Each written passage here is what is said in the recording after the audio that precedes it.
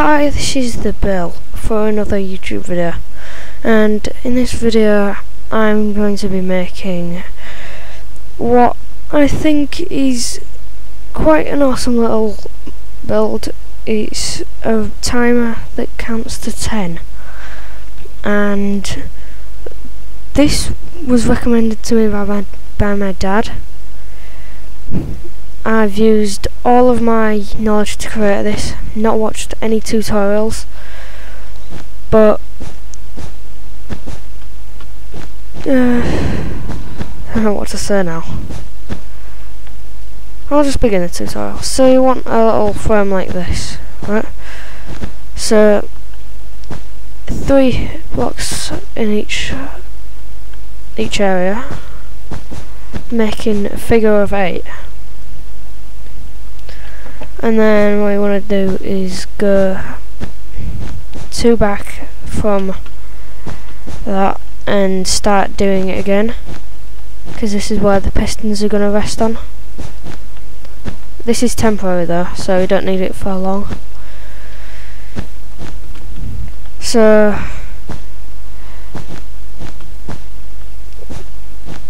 basically just do this all around until you get something that looks a little bit like this. Yeah, so it's a bit like a 3D8 that you can see through or something. Anyway, so you want to grab your sticky piston and just run it along this like this, just grabbing the edges of the block. And once you've done that side, come up here and do here.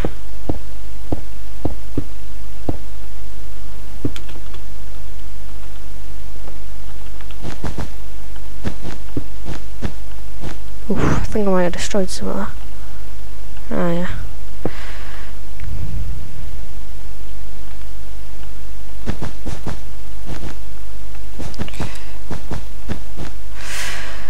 Alright, so now is the time to get the setup for making all the parts activated without any other parts activated. So you want to grab a torch, actually why not, extend that 2 out, torch, dust, and then repeaters all along here. So that activates that. Now you want to do that for all the other parts, and I might skip this.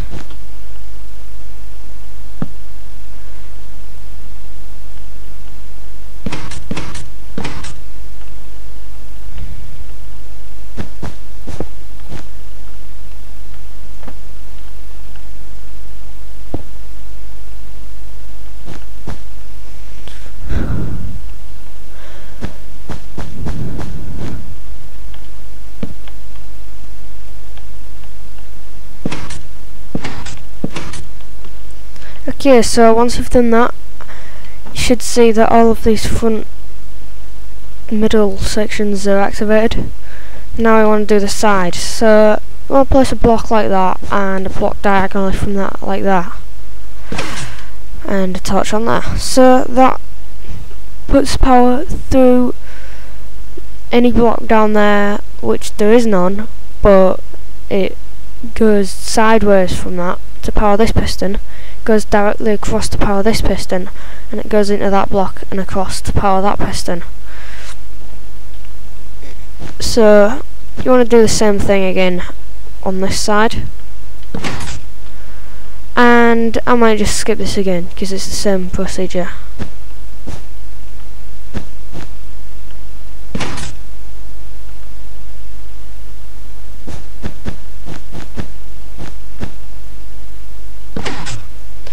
Okay, so once you have that, it should look like this, which is a full figure 8 extension. Yeah, I made that up. But anyway, so you should see that all of these torches are activated. Now what we want to do is make sure that these aren't activated until the clock starts working, and I'll just get that rain off.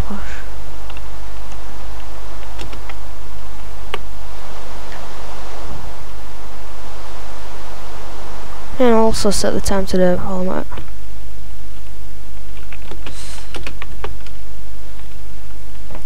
Right, so now what you want to do is make your timer. So the proper timer behind it. So you want to just do 3 in a row like that, 2 on top of them, and match it to make some sort of O.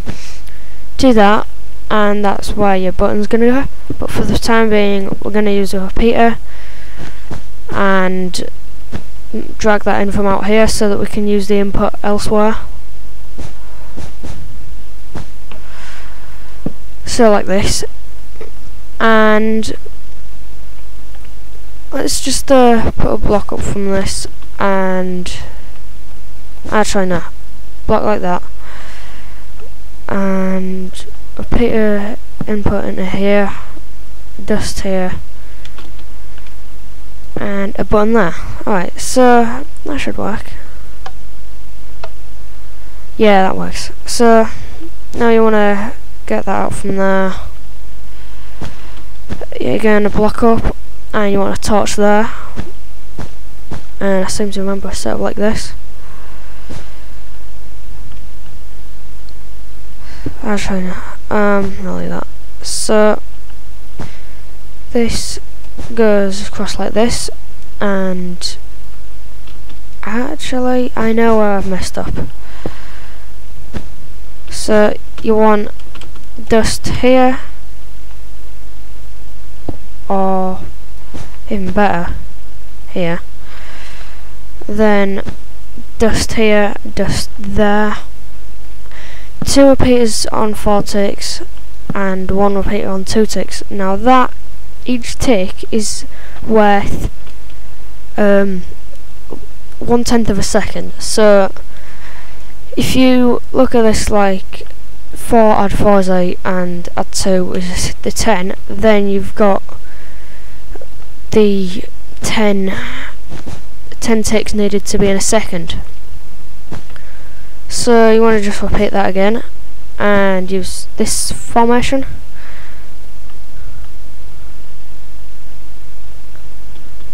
And you want 2 space between each of the piston. The repeater reels, what should we call them? So you want to just do this again,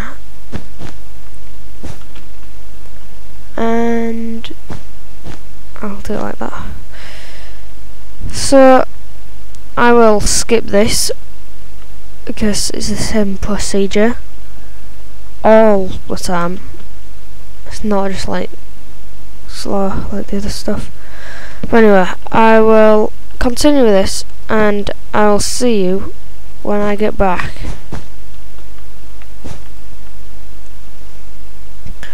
Right, so when you've got that, you want to link this up to a half slab circuit sort of thing. Actually I was having it there. So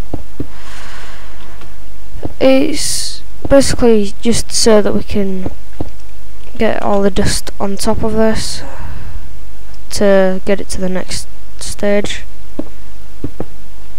like without having to use a spiral staircase or something to get over. So you want to add red wall there, repeater, and you want to add 15 on there, I think. Wait, no, 14.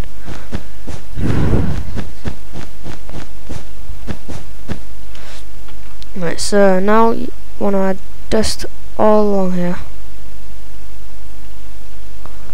and a torch, one from the end with 1 wide gaps between them, and then you want to just extend this 1 more.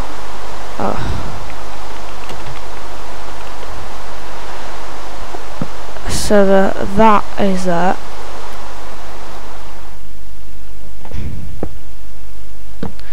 And you want to add a repeater there, and a torch there, and a redstone point there.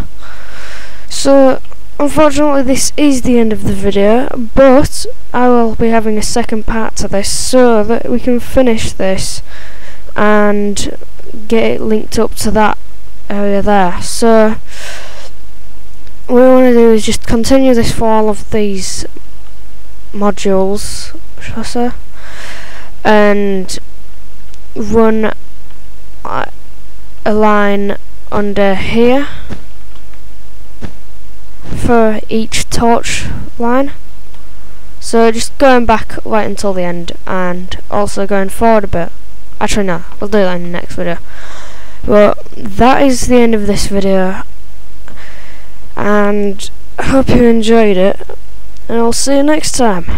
Bye.